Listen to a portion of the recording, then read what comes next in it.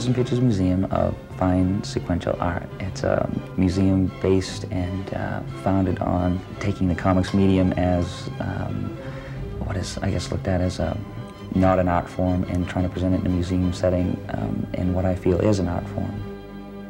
When I told my mother, it's like, I want to be a comic book artist when I grow up. And she said, well, that's nice. Well, what are you going to do for a real job?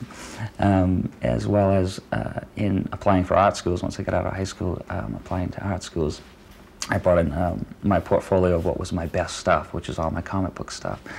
And the teacher that was reviewing the portfolio was looking through it going like, oh, this is dreadful, this is awful, what a waste of time. This is art, we're a fine art school, this isn't art.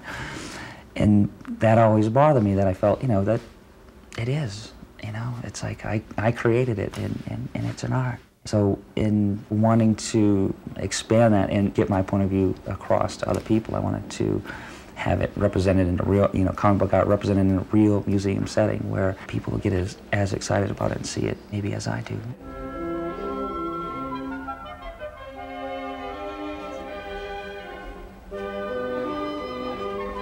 What we're standing in right now is the entrance to the Words and Pictures Museum, and it's a cave. And what I wanted to do, and what I wanted to say with this, is the combination of telling stories by words and pictures, or just visuals themselves, has been around since the dawn of man. The first cartoonists were the cave artists.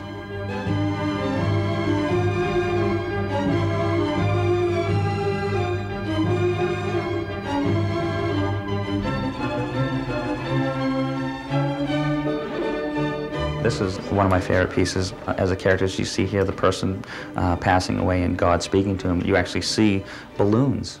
And this, you know, this is, you know, 13th century. You actually see balloons coming up in what they're saying right there.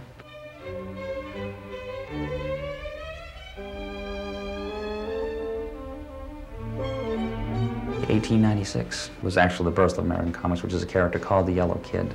And the Famous Funnies is one of the first comic books.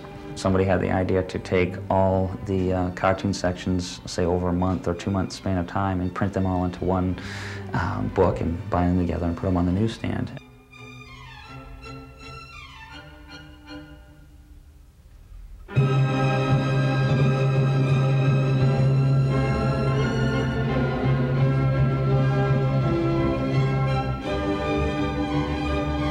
This is the entrance to the children's interactive area, which many of the things you see around us are things that kids can do and play and learn on.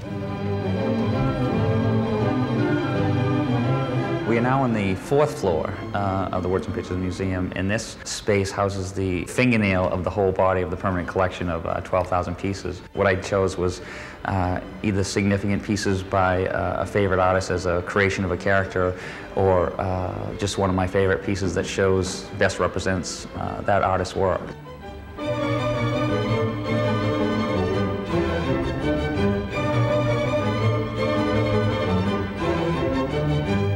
How I would convince a person that comics do deserve a place in the history is bring them through here, bring them through the museum. It's exciting when you see kids dragging their parents through here and they're like, oh God, comics museum, you know, and they have no idea what's in here. It's like until they walk through and they start seeing things and they start learning things. It's always great to hear somebody like that, you know, a skeptic or, you know, that said, you know, comics is an art form, to say, I had no idea.